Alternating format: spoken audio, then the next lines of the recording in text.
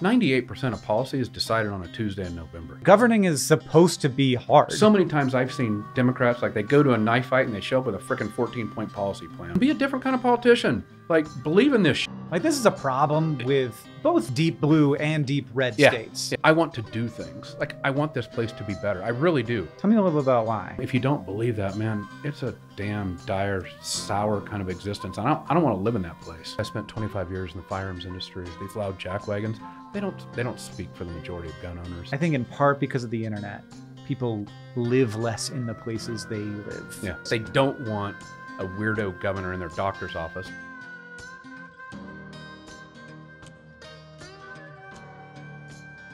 Good morning, John. Ryan Busse wants to be my governor. And so I thought I'd talk to him about that. Ryan Busse, hello. Do you want to be my governor?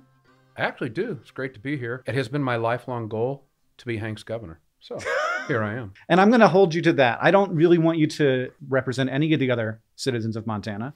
I have a lot of particular needs that I need you to take care of for me. It should be known that I think you are the sort of person that needs a personal governor. So here I am. Yeah, auditioning. I'm definitely the one who needs the most help in the state. All right. It seems like there's been sort of an influx of Montana politicians who aren't from here, who have a lot of money. Mm-hmm. That's it. Where Democratic Party tends to like put up folks who are from around here, look like they're from around here, have some authentic, credible credentials. The Republican Party seems to be putting up a lot of folks who have been around for a while in Montana, but not from here, and do have a ton of money. Like, what is the? I think one of the do we reasons, not have enough people with a ton of money? Yeah, well, could you not have become a billionaire before you did this so you could buy more TV ads? It would have made this a lot easier. And I think actually that smartass answer is part and parcel to the real answer here. It's hard in this environment, in our political system, for somebody who doesn't have money to run for office. It's really hard. I wasn't born with money. My wife and I joke that we married poorly, and it's pretty poorly. But if you're a billionaire and you can afford to take time off, if you can afford to fund your own campaign, and so it's easier to run for office. And we've created a system where money is sadly pretty damned important, and so that's why we get folks with a lot of money that tend to run. It can be hard work, but it's really invigorating to do these every one of these events and have people show up and be jacked to believe in what we're doing. Like, that keeps you going, you know. What are people freaked out about right now? Women are freaked out about privacy and abortion and right to health care, and they should be. We are surrounded by 4 states, Idaho, Wyoming, both the Dakotas, where a woman's right to privacy and abortion have been drastically curtailed, and some of them very dangerously so. Idaho is a place where women have had to fly out of that state to get medically necessary, procedures that they would have been prosecuted for. And I don't think it's hyperbole for women to fear that sort of really dangerous Handmaid's Tale sort of existence and retribution. They're worried about that. Public lands and waters and access is a big deal. And then property taxes and just having it be affordable. Yeah. There is this sort of idea in Montana. I think I call it the Montana struggle, but we're okay. Montanans are okay. They get it. This ain't Wall Street. It ain't San Francisco. We didn't move here to make $1 bajillion. We live here. There's a little bit of a struggle. We try to make it however we can. Maybe we're a YouTuber, whatever. But we get to live in a place where we can experience things on the weekends, and in our off time we can go skiing or hiking or whatever. And so we're okay with a little bit of struggle. And this guy and these people have stretched both of those. It's barely affordable, and the access is reduced, and people just feel pulled and stretched, and they're upset about it. Yeah, I mean, he is a Republican. What was up with raising property taxes? That seems like a thing he should have been able to avoid. They very stupidly, arrogantly raise property taxes on everybody. Well, there's a little bit of like, we can do whatever we want, I think, because we're just gonna win. Like, this is a problem with both like deep blue and deep red states. Like, I'm not saying this is a Republican problem. We like blue states do this too. Whereas like we can't, like, it's not like we're gonna lose. What's gonna happen? Like, as long as you hold on to your spot in the primary, you're all good. Well, so it feels a little bit like they don't feel like they need to worry. Oh, they did. They didn't think they needed to worry. And Gianforte has 4 mansions. What's he care if taxes go up a little bit? Like, he He flies his private jet. I mean, he obviously likes being governor. Otherwise, he wouldn't be doing it. I think he'd like to have governor on his business card. I want to do things. Like, I want this place to be better. I really do. I believe that public education is the backbone of our democracy, and I think it's in peril. I don't think it's right to attack women and freedom like they're doing. I really don't. Public lands and sort of the outdoor lifestyle being, to me, some of the ultimate example of freedom is that, you know, outside of Missoula here, not far from where we're sitting right now, you can hike up a hill on public land and go for miles and miles and miles. You could camp up there for months and never see another person. I mean, if there's anything more free than that, I ain't seen it. I mean, you're literally pointing in the right direction. Yeah. You're oriented. You were pointing at the rattlesnake when you did that. Look at him. Yeah. He knows where he is. Yeah. So even though he's never been in this room before. I think that stuff's important, and I think it's all in peril. I get it that the governor has to be on the business card to impact those things, but I'm running to do the things. I think that Gianforte is probably running to do the things as well. I think that he just I think that there's a lot of folks who think that America has gone in really the wrong direction in a way that really scares me, because the thing that they think is wrong is that gay people can get married, is that women can choose to have an abortion, is that students get taught the history of their nation in their schools instead of, God forbid, the propaganda version where everybody was great and nothing ever went wrong in the history of America and we only fixed problems. We never created any. Especially, I think that is the case when there's a mix of fundamentalism in it. Yeah, and no doubt. And so I think that we're living through the consequences of that in Montana right now. And so I do appreciate you wanting to do this and wanting to win. Yeah. And also wanting to have a good time while you're doing it. I have enjoyed hanging out with you in the times that we've hung out. Yeah. I do love to have fun. Our campaign team has fun. My family always has fun. It does seem like it would probably not be great for the family, but it's going to put a damper on family time and some fun time for sure. Yeah. But sometimes you got to buckle down and get the work done. I think this place is at a tipping point and somebody needs to stand up and fix it. Yeah. So as you've been going around talking to people, property taxes, we didn't finish that conversation. Why did property taxes go up? It feels like there was plenty of money there for a while too. There's over a $2.5 billion surplus. They didn't have to raise property taxes. The previous 4 governors, when they were presented with this same kind of property appraisal thing that was going to crank up taxes, they fixed it. This guy didn't. I think there is this really numbness or actually kind of ambivalence towards working people. Every chance they had to make it harder on working folks, that where $2,000 or $3,000 a year is a big deal. We're one of only 9 states that taxes Social Security. We just put a tax on tips, like working people or folks that work their whole life and are retired, right? To people that get tips, like they ain't rolling in dough. And this property tax, to a large degree, these taxes went up on folks who have, people on fixed incomes or retired ladies that have had their house paid off for 20 years. They can't afford a $3,000 property tax increase. And they did it anyway. And I don't know why, but I can tell you, Rafe and I, my lieutenant governor and I, were probably the only 2 Democrats in the last 100 years or maybe ever, that are 2 Democrats running against Republicans that have raised people's property taxes. Like, we're the low tax Democrats, baby. It's not a common thing. That's us. And it's an easy thing to fix, and they should have fixed it. And is it easy to fix? It is, yeah. It's a political disaster. So it's one number in the state code when they are presented with this problem, right? Appraisals go up, and then the state has a multiplier that they say, okay, we apply this multiplier, and everybody gets taxed this. The budget committee, the budget folks bring you a piece of paper and say, look, if you don't adjust the rate to this, everybody's property taxes are going to go up. And that's why the last 4 governors are like, ugh, don't do that. Yeah. Turn that number back. It takes 30 minutes. It's one number. It takes 30 minutes in the legislature, and they refuse to do it. Well, but there's got to be like an impact on the budget, though. There really wasn't much of an impact on the budget. The state didn't need the money. Like, it wasn't like the state just went like, wow, this year we need $259 million more. No, they didn't. They didn't need the money. We're going to have almost a $3 billion surplus this next session. Thanks to jacking these property taxes up. It feels like they were just not paying attention then. It's hard to know. Because it's so egregious. Because it can't have been good for them politically. It's so egregiously stupid. People are probably looking to their county and thinking it's the county that did it, or they're looking like Gianforte blamed the counties, and it's this whole those who People probably live in places where this is not their existence, but we have a Republican governor who then blamed county commissioners, said, yo, that's like they realized, oh crap, taxes went up. And he's like, it's the county's fault. And the county commissioners are like, no, dude, we didn't have anything to do with this. Yeah. And then he sued the county. The county's like, we're not even going to collect all that tax. You made us jack it up so much. Wild. And the governor sues the counties of the state. It's like, no, I'm going to make you collect more tax. I mean, they do have, that is the law. And they're Republican county commissioners. So you have this Republican infighting. Yeah. We go meet with these county commissioners all the time. They're Republicans. And they're like, they can't stand this governor. So this is it's a bad policy thing for the state, but it's an opportunistic political time for us to fix it.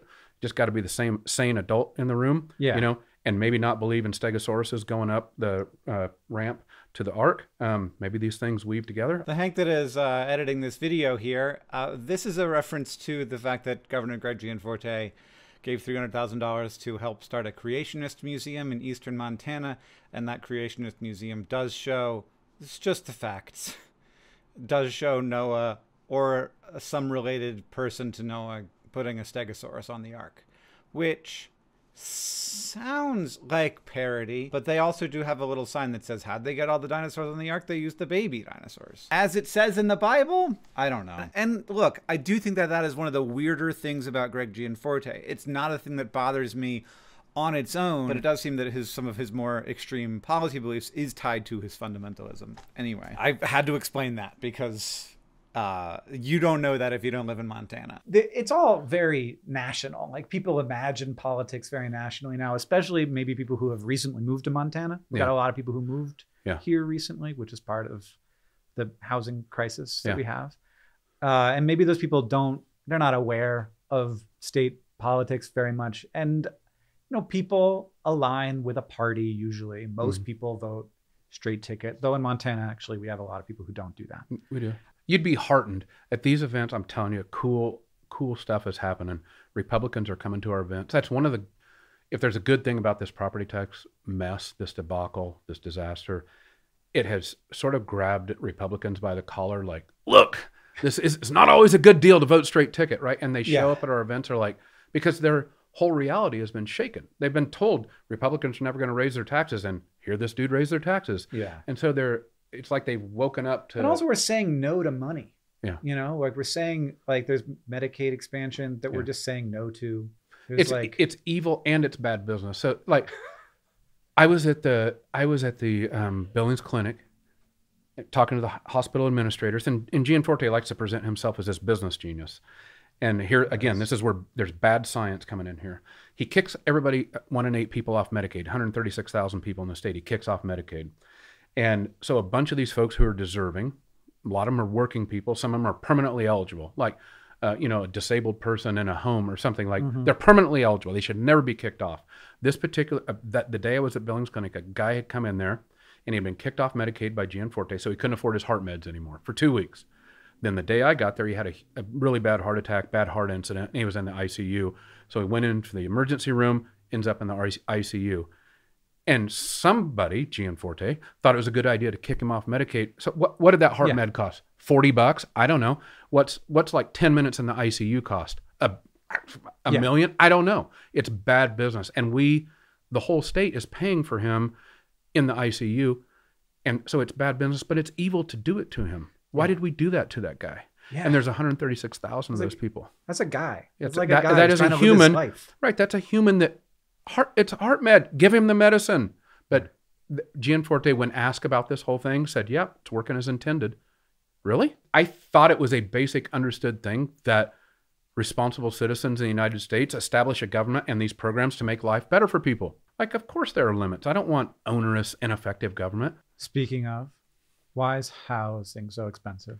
Part of it's supply. Yes, part of it's moving here. Part of it's in inflationary pressures on all things building, labor, materials, concrete, wood, everything, all of that. And part of it is a lack of ingenuity and imagination on all of our parts for not seeing it coming. So I think it's a complex thing. Do you think government could be doing, like state government could be doing more about that? You can't have really vibrant communities or really functioning communities when the people who make them go can't afford to live there. And in many places in Montana and across the country, nurses and mechanics and cops and firefighters and school teachers. And that, I mean, the people that make a town or a community or a city go can't afford to live there. That's not a community. You know, I mean, maybe it's like a VRBO vacation rental, but it ain't a community. And I think the state should be using creatively some of its dollars to do things. There's a really good development outside of Bozeman where philanthropy came in and partnered with a developer, and they put 64 homes on this little 8 acres, and they got some rules changed, and the homes are really modern, and half the homes are sold at half of market value, half. And then people in the community get to apply to buy those, and preference is given to like school teachers and cops and firefighters, you know, those sorts of folks. And there were 1,200 people that applied for 30 homes. And I think the state ought to be facilitating creative things like that to make, you know, to make these communities livable for folks. We got to build. We got to be building things. Yeah. There's space. Yeah. You know, there's a lot of space you'd rather not have turned into homes, obviously, but there's space for this. Yeah. Gianforte, that's another thing they did, picking on you live in Missoula. We're here in Missoula today, but he really doesn't want local towns, governments, counties making decisions about this. So they really rolled back local control. There were several bills in the last legislative session that really kind of aimed at Missoula. We don't want those Missoulaites doing something that's not approved by the state, you know? So I think communities, they can be creative and come up, never going to be perfect. And there's a tug and a pull, you know, Sure. between forces in a town, but communities can figure out what to do. We also got a lot of land in Montana for other stuff. I think that this year it's projected we'll build about 37 like nuclear power plants worth of solar in America. Mm-hmm. That transition is exciting because we need to do it. Do you think about how Montana can play a part in that? I'm a big fan of small scale nuclear. I think we have to do that for base level energy. And I think, you know, we got to put our foot down on the pedal on renewables and be smart about it and keep. Sorry, but science needs to be woven into the way we develop more efficient solar panels all the time. Yeah. And storage devices got to get better. I mean, the reason solar is not the answer to everything because we don't have a way to store that power. Yeah, I mean, we're not going to store it all winter in Montana either. That's just not on the table. But I mean, nuclear is, and so is that a thing that people think about in Montana? They really are. So we have the coal strip plant, big coal fire powered plant and coal mine in eastern Montana, northeast or southeastern Montana. All the infrastructure is there for nuclear. Why? Because there is a big coal powered power plant there. So they got all the wires coming in. They got the rails are there. Yeah. All the transmission lines are there. Like if you build a small scale nuclear plant there, you don't have to like reinvent all this other stuff. It kind of plugs in. Yeah. It's a good place to put it. It also freaks people out and maybe a little less when they're already like, this isn't a new use. Yeah. This thing is already here. Yeah. It's setting the footprints there again. Well, and also like coal is becoming less competitive economically with gas particularly, but also with wind and solar. Yeah. And so I don't know the extent to which the people in that community kind of see that that's not a permanent, like I'm sure the coal strip plant is a huge, and the mine there is a huge deal economically in that area. And so you have to be looking to like what's going to be happening 40 years from now. I've toured it, talked to the folks that work there. Change is coming, whether we think it's a good idea, whether we like it or not, change is coming. And the economics of coal are changing rapidly. Climate change is real and it's impacting us all. And so these changes are coming. I think smart people will get out in front of this. And I think we have to put working people at the middle and the very center of that. Yeah. We should be very careful not to castigate folks who, power this country. Yeah, they have poured their whole life into this, and we ought to make sure that working people are at the very center of like building a new nuclear plant down there. Those sorts of things. Yeah. Seems like the kind of thing the government should do. There you go again. Sorry. There are times in this world where it probably feels to people, you can be pretty dispirited. You can get down about politics. You can think, but you have to be optimistic. As you're doing this political stuff, you got to be optimistic that good things can come of government action, that good things can come of elections, that good things can come of science, that good things can come of government. If you don't believe that, man, it's a damn dire, sour kind of existence. I don't want to live in that place. I also don't think we do. Yeah. I get that like things can be awful sometimes. Yeah. And I'm sure that you hear stories like, have you been hearing What's like the hardest thing you've heard on the trail? Oh, to be with our Native partners and Native leaders. I was on the Blackfeet Reservation a couple days ago, and to hear some of the dispiriting stories about inequity of our justice system, to hear dispiriting stories about the ways in which drugs or addiction have ravaged Native communities. It's pretty rough. Mm-hmm. It's pretty rough. To hear stories, we just filmed one yesterday of women who have had to endure all sorts of, abortion and reproductive rights and threats to that, and are scared and are worried. Yeah. It's tough to see that fear in people's eyes. But in both of those cases, I'm like this is, you don't have to be Einstein to make either one of those better. Like, those are simple. It's heartening to me, I guess, and hopeful to say that can be made better. Women's rights, abortion, healthcare, privacy, that can be made better.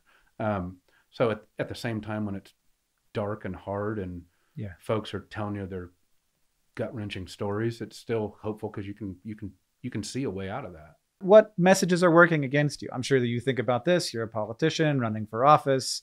You're paying attention to what people are saying about you.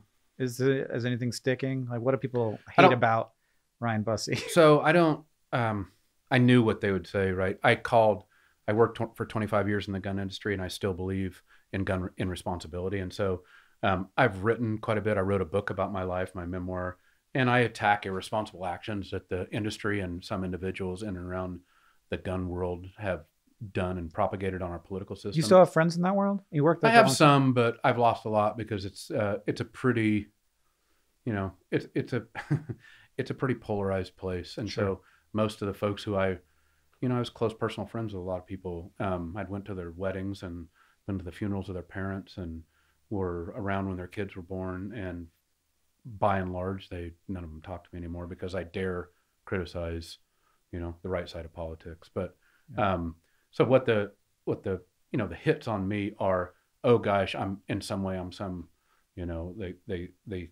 they want to say that I'm some communist gun grabber, right?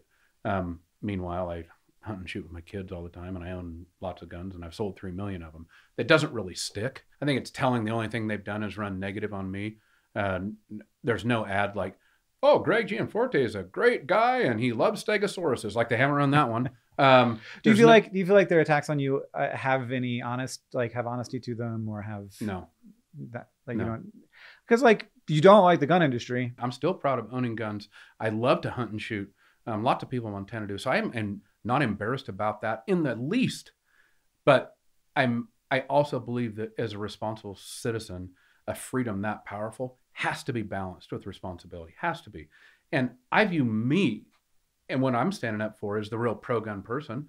You don't want to, if you're going to jeopardize your rights, jeopardize the rights of everybody to make some weird machismo political symbol by scaring kids or looking the other way when bad things happen, that doesn't protect anything. Like, I'm the one that's protecting people's gun rights. Yeah. So I'm at peace with that. I mean, I agree with you. And I also think that there is a certain amount of the way that this conversation has happened has largely been fueled by people wanting to make it bad. Yeah. Like, they want to make it scary. They want to there are people marketing now. There are gun companies marketing now to civil war. They're marketing in ways that they present scenarios that it would be cool to kill your neighbor, right? Right. In some violent insurrection. It is. Well, there is a weird set of fantasies. Yeah. But I think what people should know about gun owners is the vast majority of them are responsible and decent. These loud jackwagons, they don't speak for the majority of gun owners. And it's a lot like the politics of the right. I still think there's decent, responsible people who consider themselves conservative. These loud, mic'd up, social media warriors, they're not, they don't represent most folks. It's the thing, you got to get the energy. I feel like that, I make stuff on the internet and I know what's going to work. Yeah. If I want to get views on a tweet, if I want to get views on a video, I know the easiest way to do that is to make the scariest video. Yeah. And the one that's going to freak people out the most. Yeah. And if you don't feel like you have any responsibility to not do that. You don't feel like you have a responsibility to like the social order. Yeah. To people's like ability to function inside of society, or to society's ability to function. Yeah. Your primary goal is just to get eyeballs on you. Yeah. That's what you got to do. You got to get people scared. You know, as you know, there are triggers inside of the human body that respond exceptionally quickly and very well to fear. And it's easy to get people ginned up over that stuff. So. Yeah. Montana is where we live. Yeah. And I think a lot of people would think, well, that's not much use running as a Democrat in Montana. I don't know what the swing is for Trump in the state, plus 20, something like that. Somewhere between 10 and 20. We'll see. National ticket now has got some excitement behind it, so we'll see. We'll see. But remember, Obama only lost this state by about 3.5, 4 points. That's wild. Yeah. You've decided to do this, though. Yeah. Tell me a little bit about why. Well, the motto of our campaign is "Get your Montana back," and folks they think now that Montana's a red state. That's not really what. This is a really unique live and let live place, egalitarian kind of purple small d democratic place, and it's a magic place, as you know, Hank. You live here. There is this take care of each other. It's a place where we help each other instead of hate each other. It's a place with magical access to public lands, really good public education. All of these forces that equalize people in a way where we don't pull rank on each other. Sure. You know, you can walk. Unless you have a lot of Twitter followers. If you have a lot of Twitter followers, you're entitled to pull rank and have your own governor, which is why I'm here. I want to be very clear about that. But Gianforte, the guy who is our governor now, Republican governor, he's attacking the very foundational systems that have made Montana what it is. Montanans rewrote their constitution in 1972. It's a magic. I know there's probably not a lot of geeks that sit around, you know, reading state constitutions. We got a good one. You got to go read the preamble to the Montana Constitution, and then just a few rights in there that folks across the country would love to have. We have an enumerated right to privacy. We have an enumerated right to an equal public education. We have an enumerated right to know. It says our government must tell us what's going on, public records, those sorts of things. And we have the right to a clean and healthful environment. It's written into our Constitution. That document and the systems that have flowed from that have made this a place where we don't pull rank on each other. Mm-hmm. Folks here, they walk into a bar and it doesn't matter how much money you have or who your dad is or what your pedigree is, or you don't have to be a prince to do this. Like, we all treat each other equally. And that whole thing is under attack by this guy who wants to commercialize everything, sell off public access, attack public education, really attack women's rights, the right to health care, the right to an abortion, enshrined by our right to privacy in our Constitution. And so when we say get our Montana back, we mean we want to repair and restore and strengthen the institutions and systems that have given us this state, and this guy is jeopardizing them. Well, I mean, there's kind of this vibe of like people want to be in charge of government even though they hate government. Like, I'll fix what I imagine the problems to be, which is more about what you imagine the problems to be than it is about what the problems actually are. You're dead nuts right, man. So you end up creating a lot of dysfunction in the government, which it feels like that has been the story of the last few years. I mean, Greg Gianforte is an arsonist who got hired to run the fire station, right? He hates the idea of effective government. He got hired or elected in a really weird, tumultuous year, 2020, right? He just at the right place with money in a time when, you know, COVID and George Floyd and Portland, and like there was so much stuff happening in our society. There was this reaction and Gianforte gets elected. But he hates government. DPHHS, which is our agency here in Montana, that's a Department of Health and Human Services, right? It helps folks stay on Medicaid, make sure that, you know, vulnerable populations have good services and coverage. And he's taken that apart. He kicked 1 in 8 Montanans off their coverage. He's attacking public access. He wants to privatize our public schools.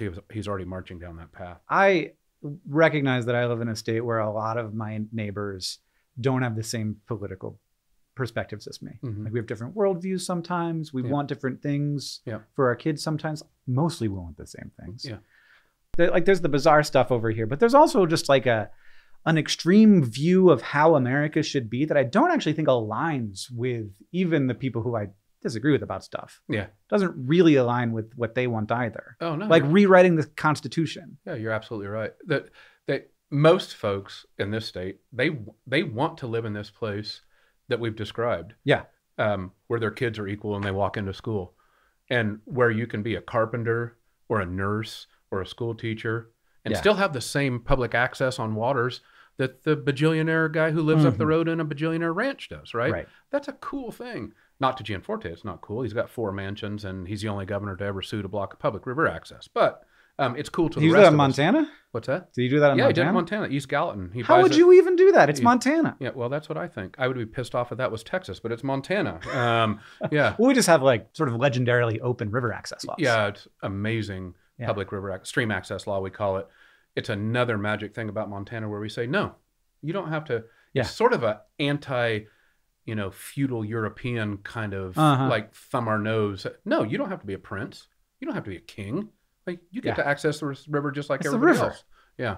Yeah. It's a cool thing. I love a river, man. It's tough not to like a river. It's, Gotta it's a calming thing. Yeah. You probably needed a lot of rivers lately. I haven't been on enough rivers, although I will tell you our campaign, like we say, we only have a couple rules: have fun and win. I'm not sure which is more important depending on the day, but I think it's win.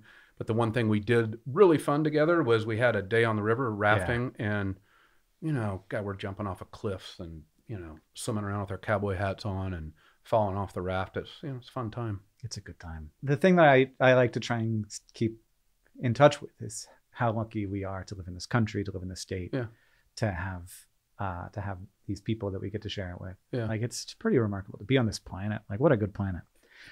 But it's a mess sometimes. I've not yet found a better one. I've been looking, and they all seem to have. I mean, we've got climate problems, but a lot of those have really bad climate problems. Well, not to say that we don't need to take care of it, but also I'm glad it's not Mars. I mean, Venus looks cool, but it's freaking hot. I mean, you talk hot here, it's hot up there. Yeah. It's talk about a runaway greenhouse effect. Wait until lead is melting on the surface of the planet. Yeah. They now, I mean, the folks on Venus, they at least admit climate change is real up there. They have had a hard go of it lately for the last few billion years. One of the things that I feel like is not well aligned with our current government and the people of Montana appears, according to polling anyway, to be abortion access and reproductive rights. That we have a ballot initiative this year. Yeah. It seems to be polling well. Yeah. But Gianforte is like not shy about wanting to get rid of all abortions in the state. So he's one of these folks who has this weird and dangerous fascination with controlling women. Folks in this state really do value, even though it's like a kind of traditionally conservative social place. Yeah. Like folks do just sort of mind their own business, but they don't want a weirdo governor in their doctor's office telling them what they can and can't do with their most intimate decisions. This abortion initiative, I-128, polls at 65 to 70%. That means the vast majority of Republicans agree. It may be to do that some folks are very supportive of abortion, and it may be that some folks, supportive or not, they just don't want to be told what to do. They don't like the thought of their daughter, enduring some horrible thing and being told that she has to carry a pregnancy to term, or a woman has some pregnancy complication and is forced to fly out of state to save her life, which we've seen in surrounding states. This guy is badly out of step with the people of the state, and I think he's about ready to find out how badly out of step he is. But he signed 5 restrictive abortion bills, promises to sign more. That was his quote. I promise to sign more. He signed Senate Bill 154. That's a bill that promises to strip the right to privacy from our Constitution, and that's the right that enshrines our right over bodily autonomy. So yeah, he's out of step. Yeah, I mean, what a thing to think we have to go all the way to changing the Constitution in order to get this one thing done. Yeah. How do you break folks out of thinking about national all the time? I think that, like, I don't know if we need to do that, but like, it's just, I think in part because of the internet, people live less in the places they live, and they live more in the country broadly. I think it can be hard. It's it could be taxing to pay attention to local politics. There's a lot going on.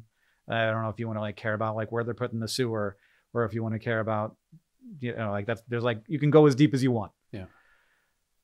But is there a way to break out of it? Because I as much as I'm like happy to see all of the energy around the top of the ticket, I feel like there's not as much conversation going to local politics.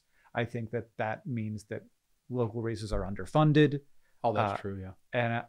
And also, like, maybe you don't even know when you walk into the voting booth, and so you end up voting straight ticket, even if that wouldn't be kind of reflexive partisanship. That's Sure. the way we got here. So I think I believed this in the beginning when we got in the race. I think it's really incumbent on somebody like me to sort of change the definition of what a Western Democrat is, and to surprise people, and to not fit into these sort of pre-made boxes that folks have been told, oh, look out for a Democrat. He's going to look like this and talk like this.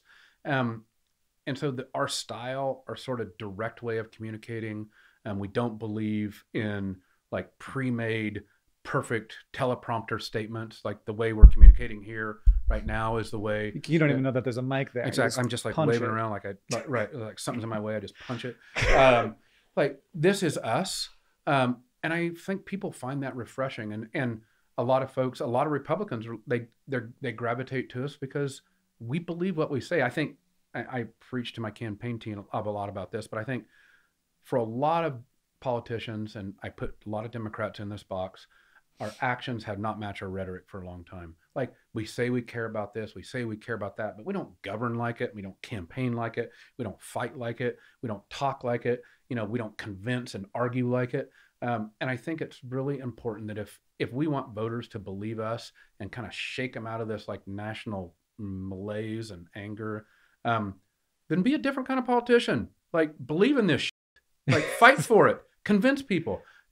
Say the words you believe. Be convinced yourself. Be convinced enough that you can convince other people. And I think that's powerful. I think the hard part often comes when you maybe know a little bit more than your constituents do about like what it takes to get things done. And so you say, here's what we're going to do, even though you know it's probably not going to be able to do all of that because we have to deal with this city council here and this county commissioner here and the legislature and et cetera. And it's hard. Like governing is supposed to be hard to some extent. Like we don't want it to be easy for somebody to come in and change everything and break everything. We want to be able to weather a bad leader. Let's Democrats talk about. Have forgot, right? I really, and lots of, I think people and voters have forgot. 98% of policy is decided on a Tuesday in November, right? If the most important thing you can do to begin with is win the election. And I think to your point about things that are complex and speaking to voters and overpromising, boil down your message to the essence, right? Get down to what's important. Say it simply. Don't put, so many times I've seen Democrats, like they go to a knife fight and they show up with a freaking 14-point policy plan. Like you're going to lose that, right? Yeah. Win the election. It's changed a lot, and like it's taken a little bit of time for the apparatuses to change around it. Yeah. You know, like it used to be you show up with a 14-point policy plan. Yeah. It used to be you got judged on that more. Yeah. And right now the conversation is it can be more about vibes, but because the vibes are important right now. Yeah. Like we have a party led by a guy who has never accepted the outcome of an election he lost. And he appears to be preparing everybody for if he doesn't win this one, he will also not accept that. The two parties, and I'll take me and Greg Gianforte, we are radically different people. We see the world in radically different ways. I want government to do good things for people. I want people to have freedoms. I don't want women to be subjugated. I want access to our public lands. And I don't want every single thing in this state commercialized so that working people can't access them. Greg Gianforte believes almost exactly the opposite of every single one of those things. And so I don't need like minutia 14-point policy plans. Right. I can boil down our message to very simple things because our differences are wide. Our gulf between our two campaigns is wide. Whatever my worldview is, it's like to allow people to have their worldviews, to be free, not to impose some sort of weird religious zealotry on women or, gay kids or whatever it is. I just don't believe that's my place and I don't think most Montanans are down with that. Even conservative, I think of all these folks I hunt and fish on their ranches and they're good, hearty, like right connected to the earth folks. And they're not down with like hating a gay kid or worried about what some book somebody's reading or like who loves who. They don't give a shit about that. They just want to live their lives and be good folks. And that's the Montana I want to get back to. What do you wish people knew about Montana? I mean, I see we got a fair set of portrayals in the media, but I don't know that they're always 100% there. Yeah. What do you wish? Because, and also, sometimes like the main thing people know about Montana is that our governor body slammed a reporter. Yeah. The things that people think about and the reason they film TV shows here and everything else. It's a beautiful place. We all know that. We got Yellowstone Park. We got Glacier Park. We got beautiful rivers. We got a river running through Missoula right here, right? We got these big mountains around. It's an awesome place. But the people and the institutions of Montana are equally special. We hit on a little bit the 1972 Constitution, the fact that the framers of that Constitution, 100 common people, brought together in 1972. They set themselves alphabetically, not by party, alphabetically. The one requirement was that you could not be an elected official. And some folks may know my two boys were in the held climate case, the very, very famous climate case where 16 kids sued the state of Montana for violating the right to a clean and healthful environment. And during that trial, one of the coolest things I can imagine happened, and it's really a cool Montana story. Unlike most constitutional cases across the country where we generally argue about what these mythical, mostly men from 248 years ago thought, like, what did Jefferson think? And, they're always arguing about what the framers thought. In Montana, our Constitution was written in 72, and we still have 9 living framers of that Constitution. And the Article 9, the right to a clean and healthful environment, it was written by a gal named Maynann Ellingson. She was 24 years old at the time. And she's a rock star attorney now. She lives in Missoula. She's obviously still living, and she's very vibrant and smart. And the very first witness in that case, unlike all these other constitutional cases in the country, right? Like what did you intend? The attorneys basically we don't know. Basically said like this. This is not going to be the average constitutional case where we sit around wondering about what the framers thought. Why? Because right here we have a framer, and in walks Maynann. That's wild. She sits down, and for 2 hours they grilled her like, "Did you mean this? Did you mean that? What did you? Who debated this? Who debated?" And she remembered it all, right? Yeah. And she said, "We wrote this Constitution for a time like this. We debated all of this. We knew this stuff was coming down. Yes, this Article 9 was written for this." So after that, nobody could say like, "Oh, I don't know what the framers thought." Bullshit. She's right there. One of the great things about Montana that I have really liked since living here is that it does not make political sense if you think about it through a national lens. Yeah. It's like, why does this very red state have such strong labor laws? And it's like, oh, because in that way, it's not a red state. Like, it is a Butte America state. Exactly. It is a mining state. In many ways, organized labor in the United States, certainly in the Western U.S., was born in this place. The history of the labor movement in Montana is not pretty. It's beautiful. It's beautiful, but it's not pretty, right? Pretty. I mean, there were people who lost their lives. There were people who were subjugated horribly. The Copper Kings ran around literally buying elections, passing out $100 bills. They owned the newspapers. You've heard of people who fly into Las Vegas, see the name Clark everywhere. That's William Clark. That guy was a Copper King here in Montana. And so much of what we have in this state, to your point, is a reaction against these abusive billionaires who care nothing about the freedoms of people. And so that's why this love of freedom and labor and equalization and common folks having equal access to all these things, schools and rivers and everything else, it is a reaction against a time when it was very badly abused. Yeah. And that's a cool kind of fabric about Montana. I don't want it to make sense nationally. I want there to be places that are diverse in that way. Yeah. I kind of think all of that is on the ballot here. I think Gianforte and Sheehy and Daines and these folks who you mentioned are trying to make it into this monolithic national place where just like red Republicans, everybody vote this way and you don't need to worry about anything else. And Montana has always kind of given its finger to that. Oh yeah, watch us, And I hope we do that again because so many magic things, really cool, important, egalitarian principle type things are on the line. We put in place these institutions that equalize everybody. And if we start to tear at those institutions, that wonderful non-judgmental, non-pulling rank on each other will go away. That'll be a sad, sad thing. There's something maybe nice about a governor race where there's maybe a little bit less animosity. I don't know how much of that you're catching. Like how Like national animosity? How much do people? Well, I mean, no, I mean like people you deal with. Like, how much do you have to worry about the people in your community in Kalispell being like, I hate this man because he is now representing everything that I've been told to be afraid of about Democrats. There's always a little national politics that leaks in everywhere, and the folks that are just diehard true believers are never going to be converted. They're going to hate the Democrat, and the Democrat's going to dislike the Republican. I get that. Yeah. That's not what we're encountering on the. It's really not. Nice, folks. And the reason is it comes back to this place.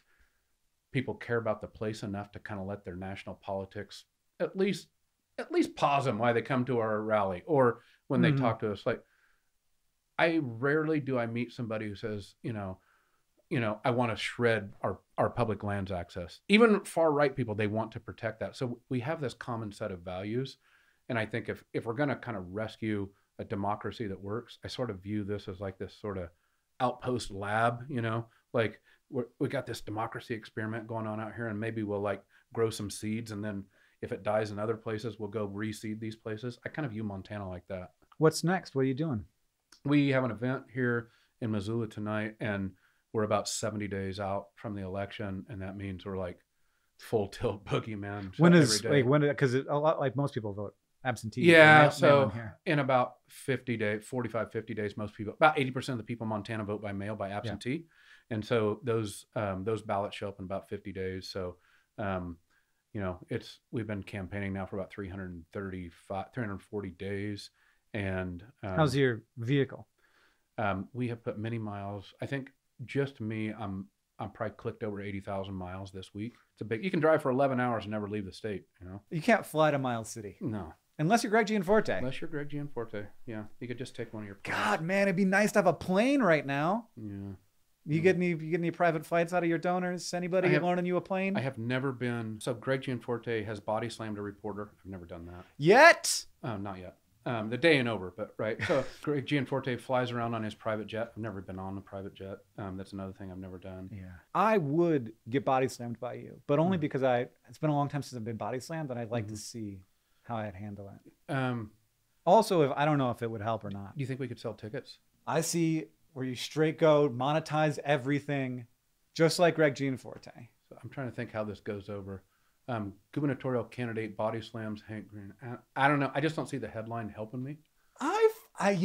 It's all earned media at this point. Like, what? I think maybe I'll take it under advisement and lay off for now. It's hard to get earned media. Yeah. Well, I appreciate you Thanks coming for doing to my this, man. office and hanging out. This is pretty cool. Yes. So I will tell you, he has refused to debate us. Oh, yeah. Today he said he refused to debate us. He's just like not going to do it? That's what he says. Like, he goes, well, first off, we're a campaign that just outraised his campaign. He says, they're not a credible campaign. Oh, really? Well, we just outraged you. And he says, well, this guy won't release his tax returns. I'm like, I didn't even think about it. But I won't debate him until he releases his tax returns. I don't know. Apparently they think You've got a bunch of stuff to hide. I guess I don't. I wish you declared a home office. I wish it was actually the kitchen, and it's like 50-50 to hide. Yeah. I have no such vast wealth, and so we're going to release our taxes here Tuesday. Yeah, and he's going to be pigeonholed into like, okay, I guess I got to debate him. Thanks for doing this, man. Yeah.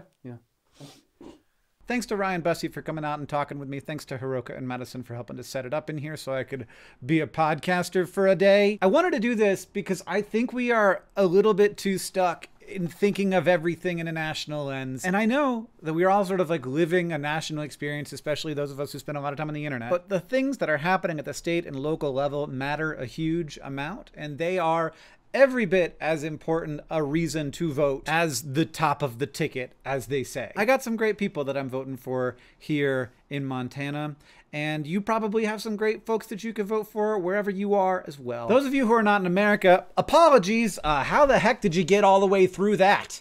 I hope that it was interesting. John, I'll see you on Tuesday.